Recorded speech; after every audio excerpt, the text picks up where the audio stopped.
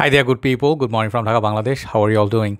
Today, after a long time, actually, I'm going to upload a video which I intended to do many years back. Okay, I used to have this fragrance and I thought I did a review and I sold off my bottle. I was like, what the heck, And I realized I never really reviewed it.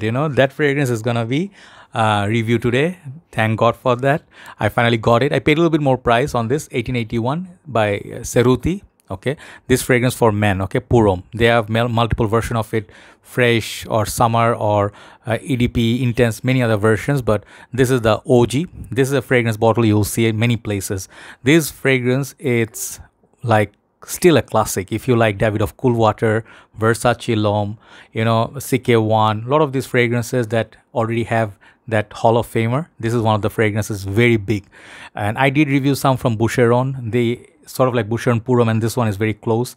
Check out I'll leave a link below of Boucheron Purom review. This is similar to that. If you like Fougère barbershop, in a way, yeah, it's a barbershop, but it has its own type. So recent times, let me tell you before I review this, recent times I actually found a new love for barbershop. I used to own some, but back in the days I didn't really like fragrances like Rive Gauche. I didn't understand that complexity because you need mature nose. Okay, honestly speaking, you cannot right away. If you fall in love, good for you. You more power to you. But in general, most of the barbershop that have Fougère lavender, just give me 1 second. Yeah, sorry for the interruption. Going back to what I was saying, when I started off my journey, like that time, I really like citruses a lot more. Like my thing was citrus, sweet fragrance after that. Then I started using some of the more complex, like old school classic. But after a certain time, I really understood the complexity of Powerhouse, then barbershop fragrances. So this fragrance, when I had it, let me tell you very honestly, I did not enjoy it so much. I used sometimes, but I didn't feel like I was the right age. Not say age, perhaps I had the age, but I didn't really feel, like I was ready for barbershop. This fragrance right here is a true classic. Nowadays, I appreciate it. It's very simple fragrance. Here, they also have female version. This is the box, 100 ml. They have multiple bottles at 30, 50, and 100, I believe, or maybe more. This is how that looks. This fragrance, like, it's when I bought it for my first bottle, it was very affordable, like $30. Now the retail on this is like around really expensive, over $60, $70. I paid, I think recent times, $45 for it, which is a little bit more pricey than what I remember, but sentiments don't have a price tag. So here you go, beautiful little bottle here. I really love this bottle. This one is this frosted glass, which feels like kind of icy, and front it says 1881. At the back also feels the same. This fragrance has been reviewed many times by many reviewers, but it's my pleasure, it's my honor to do this review. And the cap looks like a little bit like Aramis house. There's a Aramis right there, Aramis Tobacco Reserve. And then the side, it's kind of see-through. It's kind of got this mild yellow greenish juice color, and you get the base, you get the sticker. So cap is kind of like light as far as I remember. Yes, it's plasticky and it's kind of like snug fit. It doesn't really click onto place, but you can pick it up. Bottle is not so heavy. Distribution is very beautiful. Check this out. Okay, it shoots really far. Okay, I think let me spray some on my palm. This perfume, let me tell you, age range. Usually I don't like to put an age range over fragrance. Anybody can wear anything, but this one feels like a little bit mature. I saw one guy on Fragrantica said, guys, this is not for everybody, this is not for beginners, this is not for youth or teenagers, but don't take it off the shelf because it smells so good. Okay, and absolutely agree, it's a mature man's fragrance. Definitely when you smell it, you'll not really feel, first thing that comes to your mind is like, wow, Dior Sauvage Dylan Blue ish modern trend. This smells like it's from past time. Definitely it's not from this era. Definitely has seen the days where your father wore it or your elder brother, uncles wore it. This feels like a mature fragrance. Think of Chanel Pour Monsieur or Zino Davidoff. Okay, fragrances nowadays, it's coming back. This kind of Fougère barbershop like Bout de Jour by Tom Ford, the new version, it came out.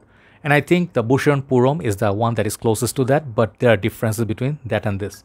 So when I spray this for the first time, I really feel the performance, it's not beast mode. It's like 3.5 hours, then it goes away. It's very close to your skin. So performance is on the, I would say it's not really poor like CK1 goes away 1 hour. This one doesn't do that. This one definitely holds on like 3.5 hours. So it's moderate to okay, like average, you can say average longevity. Projection, it's when you spray it for the first time, it does project for really well for 25 to 30 minutes. After that, it's kind of close to you, and you can wear, I would say, optimum sprays for this are 5 to 6 sprays. It will be decent for half a day or less than half a day. 4 hours is not really half a day, but if you have an atomizer, you can refresh in the middle of the day. It will cover your office work. Okay, so this one, the age range is mature, longevity is moderate, seasons spring and summer, very refreshing. Fragrance starts with very beautiful citrusy note, and the thing is, if you are not really used to this kind of fragrance, you will not pick up the citrus. First thing you'll get is something like a floral, like a galbanum, something like a green, herbaceous, little bit scary opening.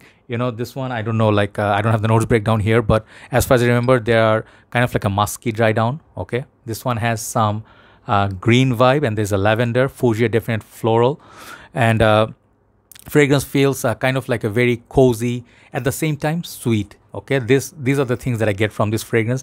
After the citrus goes away, the opening citrus will stay for 10 minutes perhaps, then slowly starts showing that lavender, fougere, barbershop style.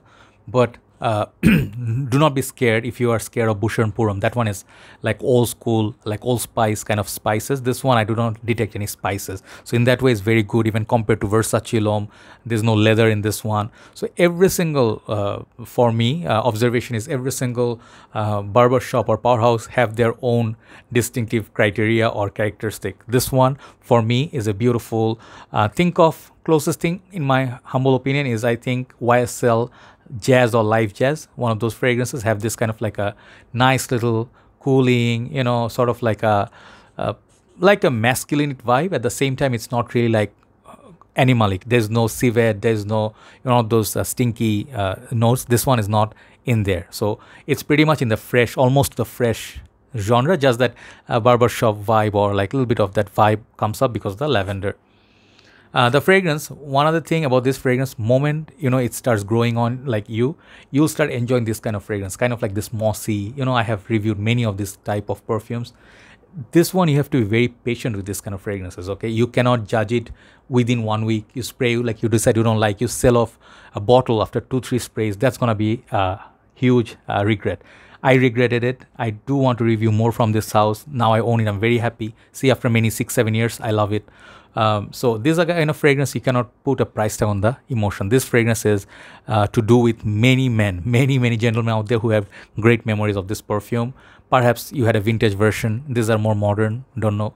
But I really like the beautiful bottle here, and these are kind of fragrances that should get more talk and reviews from reviewers, not just the niche, uber niche stuff or latest flanker releases. This is what makes me a little bit sad. People don't talk about good fragrances. I don't see this appear in many people's reviews, but some gentlemen from UK perhaps, or some of the OG reviewers. Okay, so 1821 Cerruti, I will say this is kind of fragrance you don't have to have. Okay, this is not a must have perfume, but at least once in your journey, give it a try. Okay, this one perhaps will remind you of your father. If you like fragrances like Brut, this one reminds me of that. If you want to get a budget version of, say, somewhat Bout de Jour by Tom Ford, or something like Burning Barbershop, very expensive. They have the Barbers, by Replica, Maison Martin Margiela. You're gonna spend like what, $150 upwards, $250, and then if you find a fragrance that is really you like, but you paid already so much money, if you can score this in States, I think it will not be more than $25-30, and this kind of fragrances, if you can appreciate those, why not appreciate this? Okay, so full respect to this fragrance. I just want to pay homage, how you say it, or to this perfume. This has massive respect for me. Like, I'm just so happy I have this perfume. This is as big as many other niche perfumes in my journey, right? So 1881, the Cerruti, not 1821 Sweet Tobacco Spirit. This perfume right here, it's really lovely. This one's for mature crowd. If you want to give something to your dad, or you don't have so much cash or budget, and if you like this kind of green aromatic fougere with kind of hint of citrus and sweet notes, give it a try. That is an excellent, nice perfume for lazy weekends for sure. Like even if holidays, excellent perfume. Thank you very much for watching. Time to move on to the second review. Have a nice day.